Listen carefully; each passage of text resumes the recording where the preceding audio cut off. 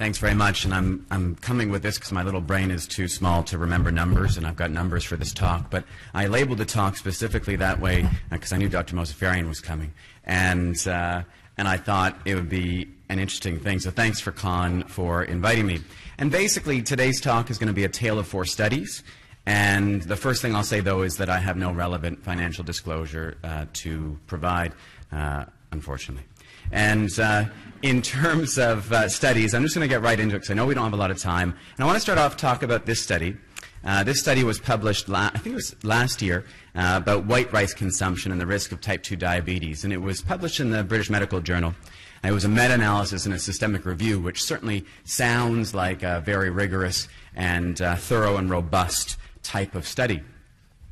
Now, when you read the study, what you discover fairly quickly is that there weren't a lot of studies for them to choose from after their exclusion criteria were applied. So by the end of their exclusionary criteria, they were left with 4 studies detailing 7 cohorts, 2 of which had exceedingly low rates of type 2 diabetes, which is what this study is supposed to be looking for.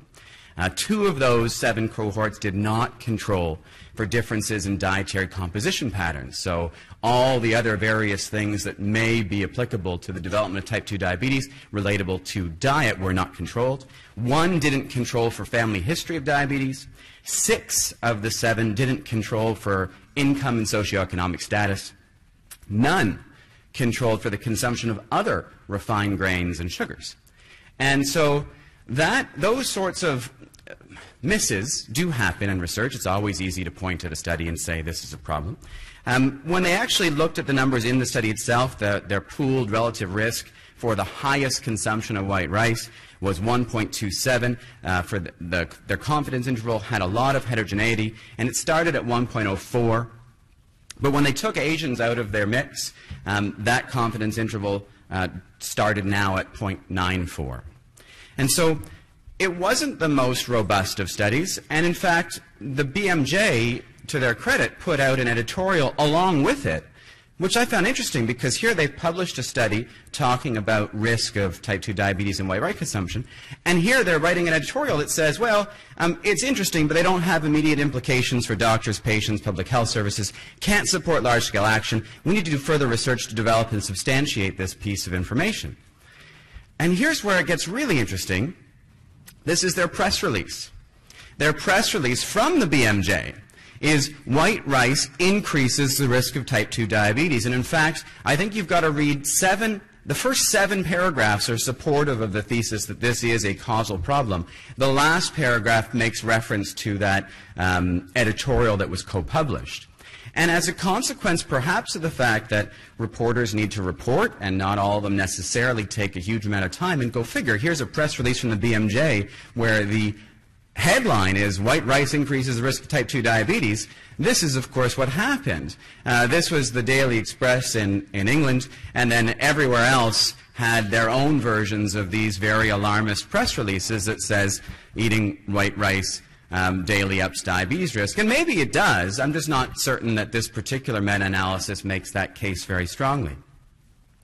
I'm going to move on to the next study. And study is a strong word because this was a letter that was published in the Archives of Internal Medicine also, I believe, last year about the association between chocolate consumption and body mass index. Anybody here remember hearing in the news that eating chocolate makes you thinner? Did that reach your radar? And so this was 975 men and women who had completed a single food frequency questionnaire. And they completed the questionnaire as part of a study not designed to look at chocolate and weight, but was designed to look at the impact of statin drugs on cardiac disease endpoints.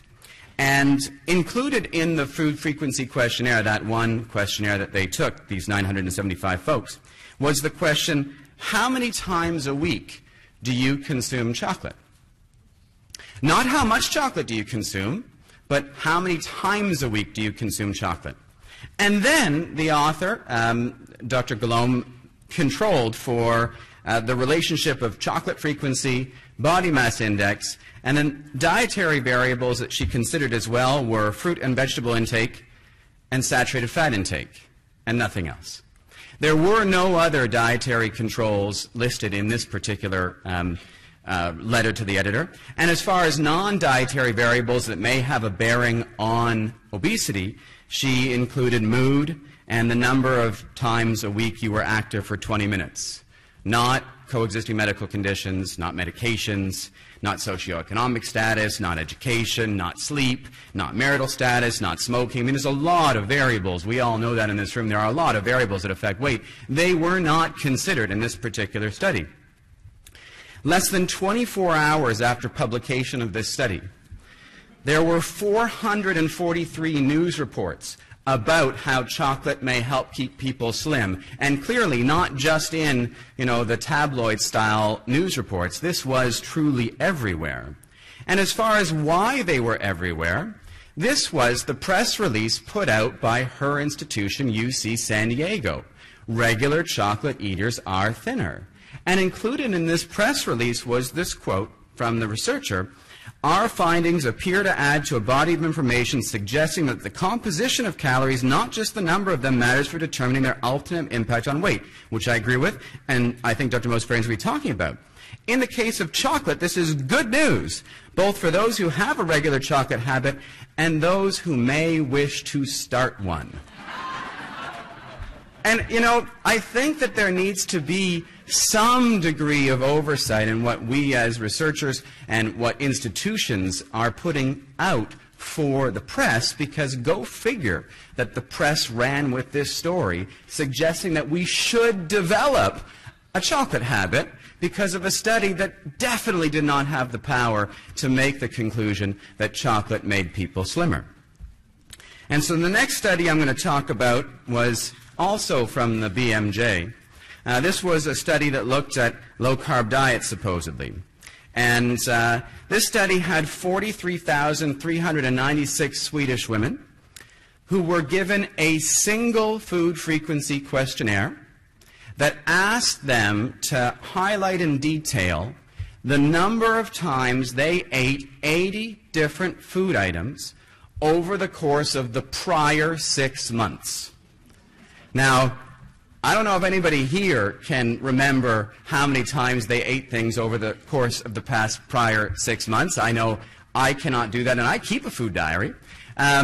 So I think the likelihood of this actually providing any robust information is low, but more troublesome for me was that they then took this one time point and extrapolated that diet as being what these people ate for the next 15 years. Now, 15 years ago, I know I was eating very differently than I am currently eating. I don't think it is abnormal for diets to change and evolve, in part because of what the media is telling us we should and shouldn't eat, and in part because society does change. And so this was an odd place to start for this study, but let's assume that that is a robust way to do things. Looking at their calorie reporting, and I'm going to be coming back to this in the next study I'm talking about as well.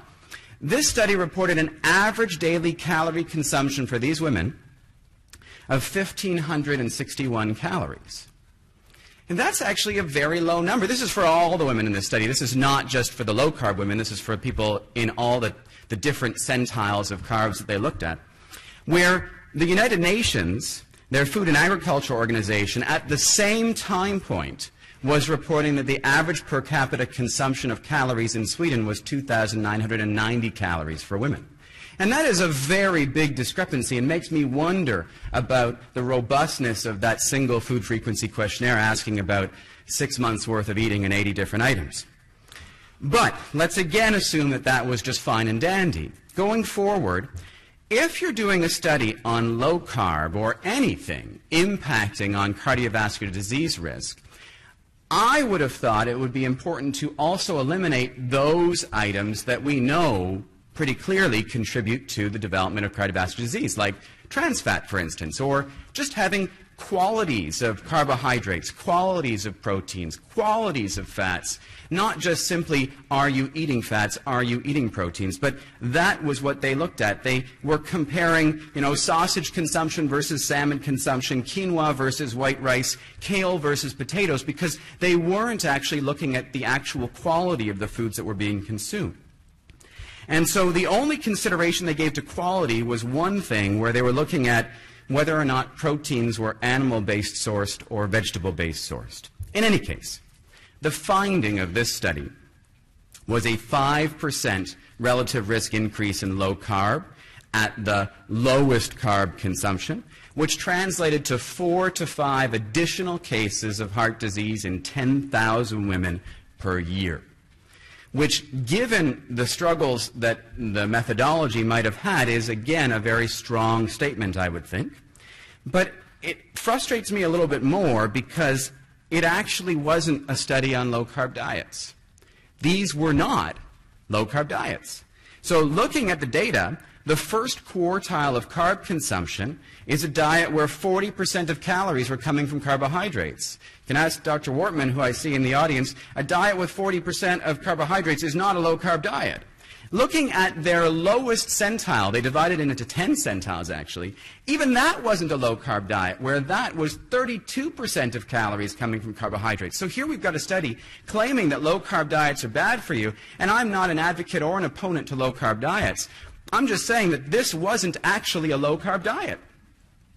And so the editorial, not the editorial, the press release from the BMJ group at the same time was, experts warn of significant cardiovascular risks with Atkins-style diets. And if you read the actual published editorial in the BMJ, this is now not a press release, this is in the published editorial, they wrote, despite the popularity of these diets, clinicians should probably advise against their use for long-term control of body weight.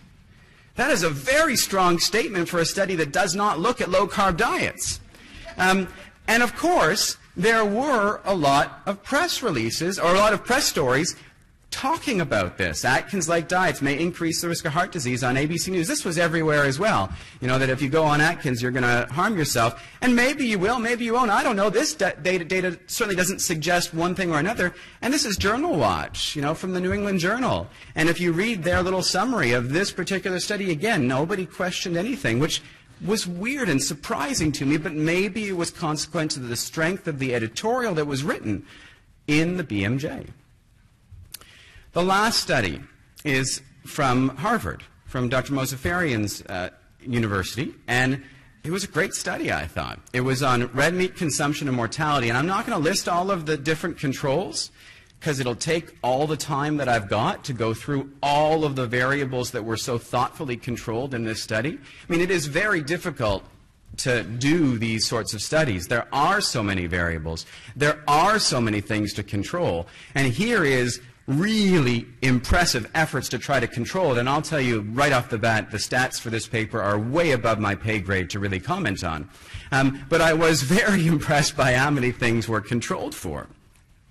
What was interesting, though, was that the study authors and their messages were different, again, from the press release.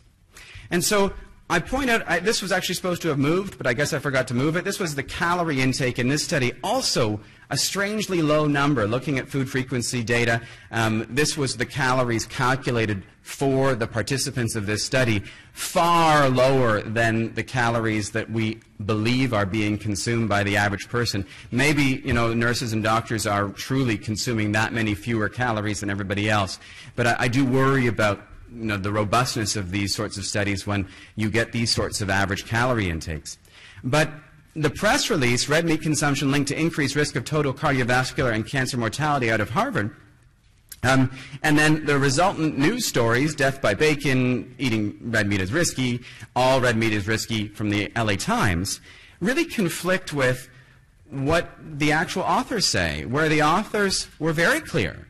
The authors said that eating high amounts of red meat were risky. Not any amount, but high amounts very specifically. And, you know,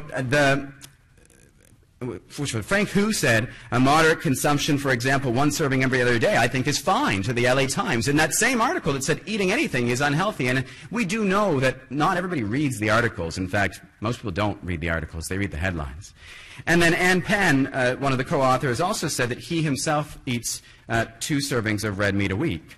And then if you crunch the data, the numbers from the study itself, what this translated to was that eating red meat every day increase the annual risk of death by 0.16% per year, or 1.6 additional deaths per 1,000 person years. And then when you consider that very small number in the context of what I feel to be confusing calorie data that might suggest that maybe food frequency questionnaires aren't as useful as we wish they were, I do wonder about whether we can make these sorts of conclusions. And I guess I wonder, too, whether or not this sort of thing is contributing to societal confusion and helping sell foods that masquerade themselves as being healthful. You know, so this is Belvita breakfast cookies. I call them cookies because they truly have pretty much the same composition as Oreos, but with some fiber as well.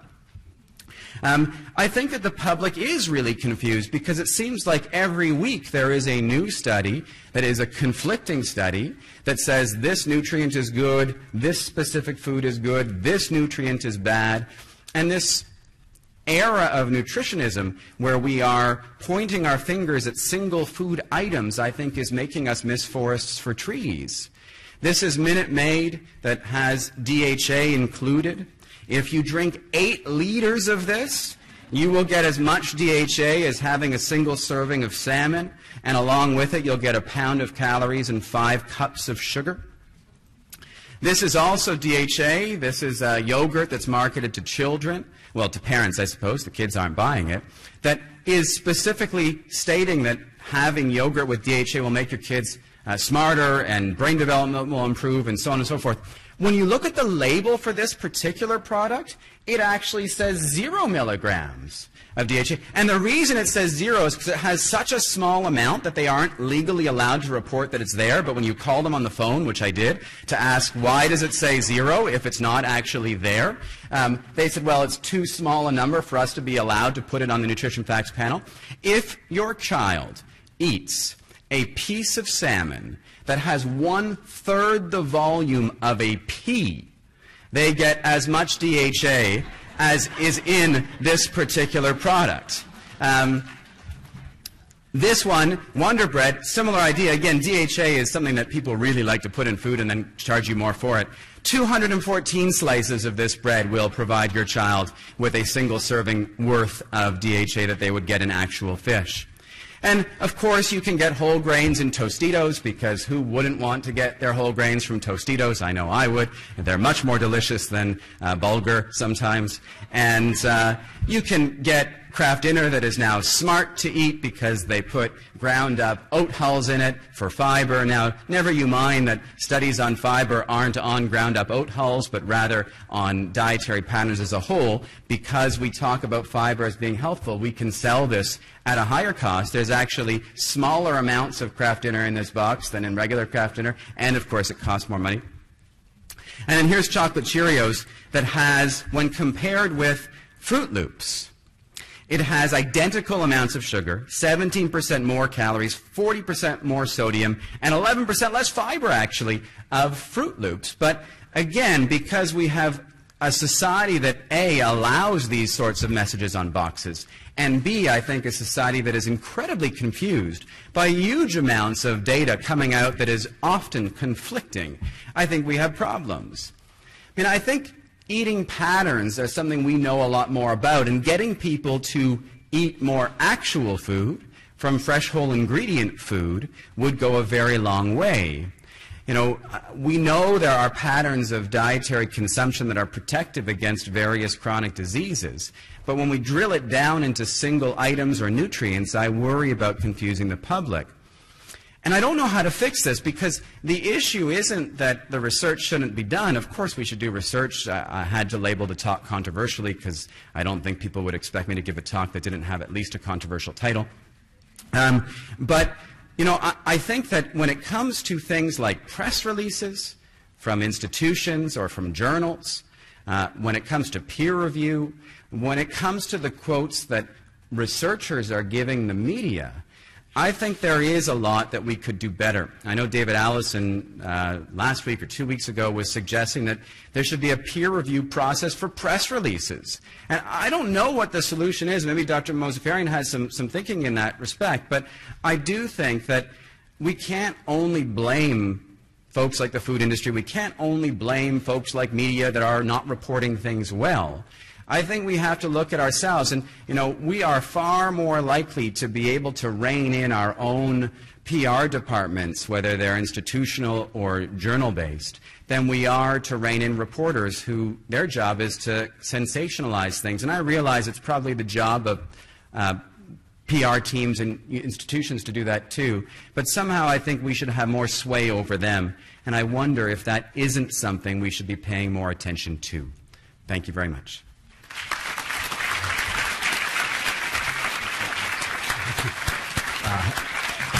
Thank you very much, Yoni. Unfortunately, due to time, we just have time for two very clippy questions. If you have that opportunity to then give time to our guest from out of country, who Laurie will then introduce. So perhaps we have a first questioner here. Bill Graber, just a quick. Basically, the emperor has no clothes. You've said it again, and the scientists who do this get. I mean, they have to do it. They get paid to do this. They get funding research. But as far as institutional controls, I guess I don't have a question. There's more of a comment that it's hard to see because we're all sort of in the same bathwater as Coca-Cola, unfortunately. But it would be ideal to so anyway, thank you. Okay. Hi, Catherine Morrison from McMaster. This is a question that relates to your last comment, actually. Certainly, as a researcher, I'm not trained as a media person, and I find it very challenging, in fact, to speak to the press and hope that my message is coming across as I would like it to. And so my question is, are you aware of how many research institutions or academic institutions in Canada actually have training programs for their researchers in that vein? Because I think it's very important. It's also a really easy question because the answer for me is I don't know. But Alex, do you know? You were raising your hand? No, we do. I mean, so I imagine there are some, but I imagine it is the minority and that not everybody would go through with those sorts of teachings, because for you to go on your own time to seek this out and to ask to do it, I think would be a rarity, and kudos to you if it's something you want to do. But I bet you most people don't even think about doing it and are excited to be able simply to speak to the press, and in some cases may well want to pump up their studies because it's fun to talk to the press. Second question being for those who do have them, Chio, have you evaluated the effectiveness? Now I'm above my pay grade.